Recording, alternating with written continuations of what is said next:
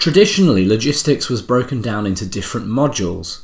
So you've got sales and distribution, materials management, production planning, and then on the sidelines you have quality management and plant maintenance as well. And a traditional ECC 6.0 suite is made up of this whole portfolio. So you have the accounting, the cost applications, and the human resources as well. But logistics is traditionally made up of those modules. S/4HANA Enterprise Management Suites do encompass the traditional logistics modules of SAP, mostly SD, MM and PP, but it's transitioning them and moving more into business scenarios, which I'll go into a bit more in detail on later. The new enterprise management is broken down. There's procure to pay, plan to produce, order to cash and request to service, and all of those are across new devices, across new services breaking into new markets.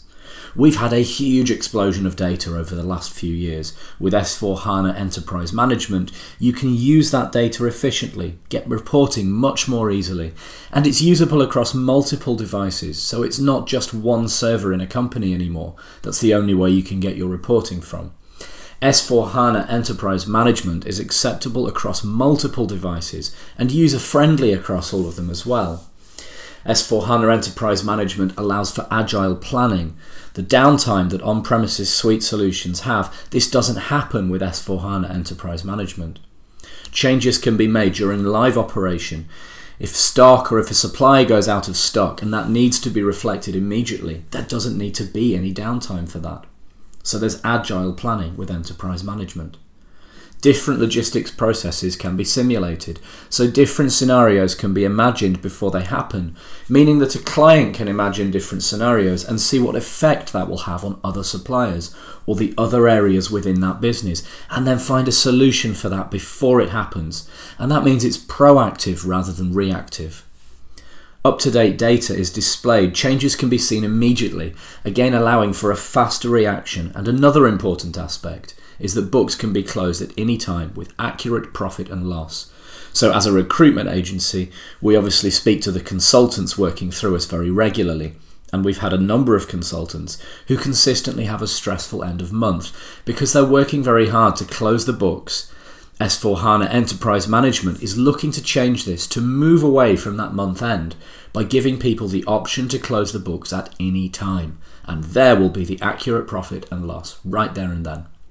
So it doesn't need to be a stressful end of month thing anymore. It can be an efficient month over the month run process rather than having to wait to the end of the month to get things done in time. So how is it connected?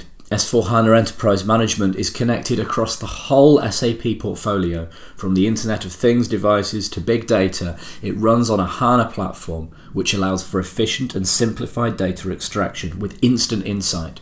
So with HANA, there's one single source of truth, which means that reporting is a lot more efficient, a lot more streamlined, and the clients have access to the data straight away rather than having to wait for those reports to be generated. And then it all runs on a Fiori platform, so the quality of the user experience is increased across all devices. Again, not just that one server sitting in the company. If someone's traveling a lot and needs to do something on their iPads, they have the flexibility to do it because the role-based user experience is across all devices. So if you're coming from a traditional logistics background, what would you learn based on your experience? It's quite hard to say at the moment because of the way that S/4HANA Enterprise Management is being rolled out. As we mentioned before, SAP are moving away from the modular approach and they're moving towards the processes approach. So you can see procure to pay, plan to product, order to cash and request to service. These are more business scenarios rather than someone coming in as a sales and distributing consultant. So it might be that if you have 10 years of experience with SD, you might be better placed going in and doing all the cash because that's where your experience lies. But based on our knowledge of what the certification will include, you'll need to be knowledgeable across all of the areas to be an S/4HANA Enterprise Management consultant. And it would probably be the case that once you have the certification, you'd then specialize in one of those areas. But SAP are focusing a lot more on certifications. They're putting a lot more importance on certifications to make sure that consultants who claim that they're certified in a topic are certified in the whole area rather than just being an expert in one particular subdivision. In the coming section, I'll help you walk through the most important components in the enterprise management in S/4HANA, or logistics in ECC 6.0.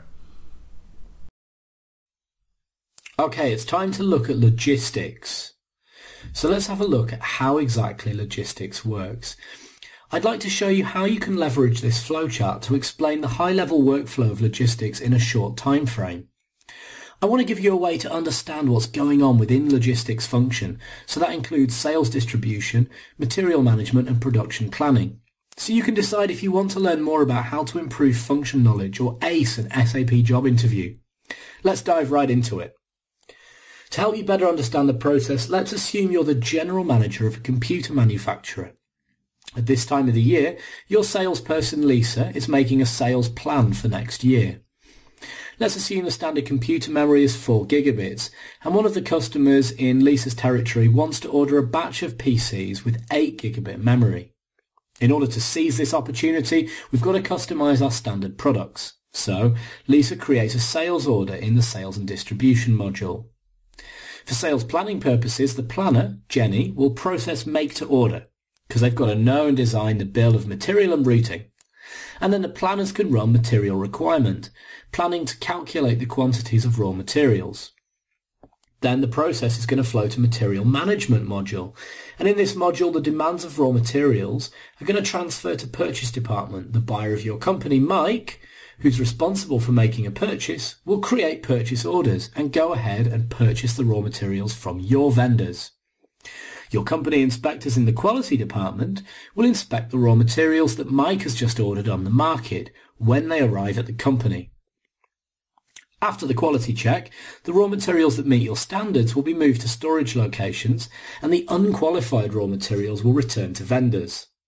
Then your planner, Jenny, will assign tasks to the production lines based on the production line capacity. And in the world of SAP, we call this process capacity planning. Meanwhile, your keeper in the warehouse will also send raw materials or semi-finished products to the production lines by shop floor control. Now, when we've done all the routing to make this batch of computers, we're going to deliver quality assurance to the finished goods. And the qualified finished goods will be distributed to Lisa's customer, and the ones that didn't pass the quality check will be reworked or then scrapped. You, as the boss of this computer manufacturer, from a management perspective, want to monitor the real-time logistics status and corporate value flows by an information system and production reports.